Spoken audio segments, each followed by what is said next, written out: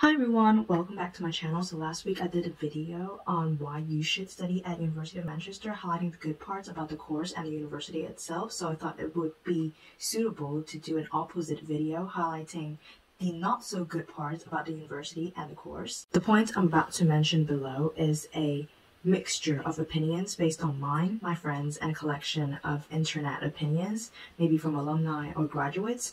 But obviously, whether something is good or bad is very subjective and it depends on you. So don't forget to do like a complete research on the good parts about the university as well before completely ruling University of Manchester out.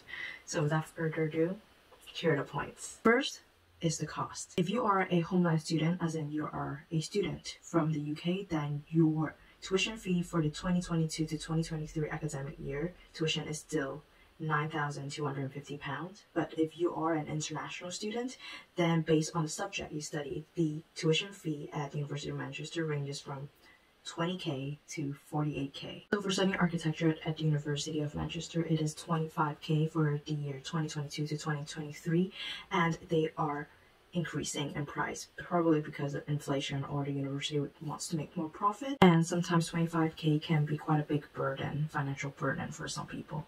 Architecture courses generally cost more for students, and also you have extra expenses because you need to print, you need to make models, and all the modeling materials cost a lot of money, and you also have to factor in like the expenses when you're living in Manchester because it's like a bigger city, so all the expenses is going to be more costly than other rural places. Number two is about financial aids or financial help, ranging from bursaries to scholarships. So both universities offer scholarships for students who excel in the courses or for international students, but both universities' scholarship application terms and conditions excludes architecture students, which is kind of baffling because they often advertise this course as like a joint program, which means you can use resources from both unis, but they're excluding architecture students from both sides.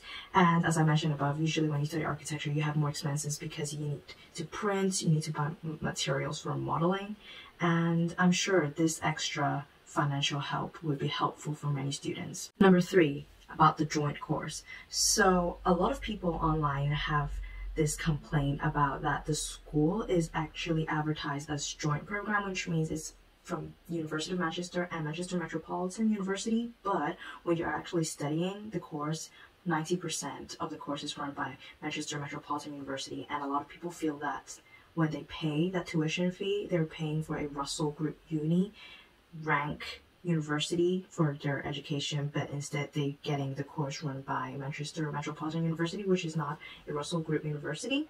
And yes, I do agree that you can get resources from both sides because it's a joint course, but I think it's more on the extracurricular side, as in you can enjoy like the societies and clubs from both unis more than academic resources. Number four is the large number of students. So I think each year the number of students ranges from probably 120 to 160 and potentially more, and a lot of people think that the university is including a lot of international students in this large number of students because they want to drive up the profit for a university because international students pay so much more, as mentioned earlier, and a lot of people think that the university is putting more thought into profiting from education as a business model than the quality of the education of the students. And a lot of students think that this large number of students means there's less time and resources for each student. You can email the tutors or lecturers and ask them if you have questions, but if you're talking about official time with a tutor,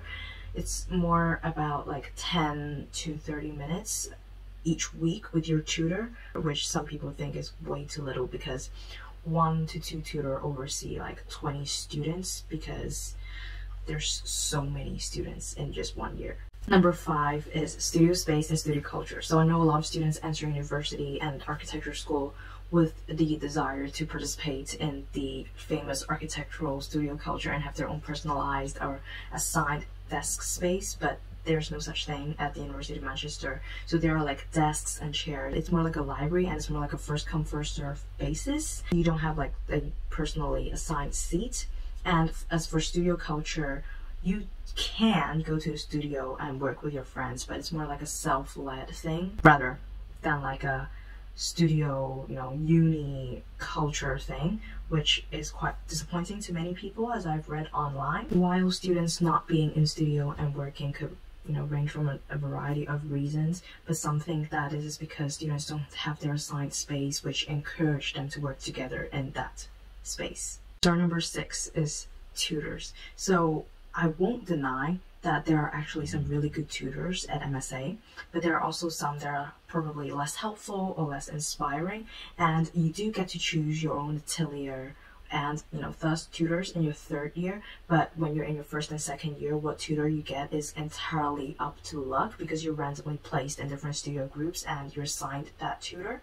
And sometimes I think, like, when you're unlucky, you get assigned like a bad tutor for 2 years, and even if you get to choose a good tutor in your 3rd year, I think what you get out of that course is very limited, because I think you absorb the most and you learn the most when you're in your 1st and 2nd year, when you're new to this industry or new to this subject, and a good tutor could really guide you on a better path and inspire you and teach you how to design, whereas if you have a bad tutor, you're pretty much on your own and you'll feel lost for most of the time. And this is a legitimate concern of many about the qualifications of tutors and whether they're good or bad. Research is a very important task when choosing a university, and a tip I would give you is to look on forum or discussion platforms like Reddit or the Student Room to see the feedback of current students at the university, rather than just looking at the feedback from the official university's website. That way you can have a more holistic view of the school, whether it's right for you or not, and make an informed decision. Just to remind you again, what is good or bad is really subjective, and the points listed above are just some observations and very personal opinions that might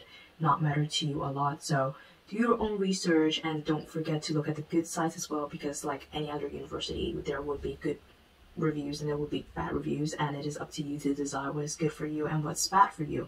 So I hope this was useful in some way, and I'll see you in the next video. Bye!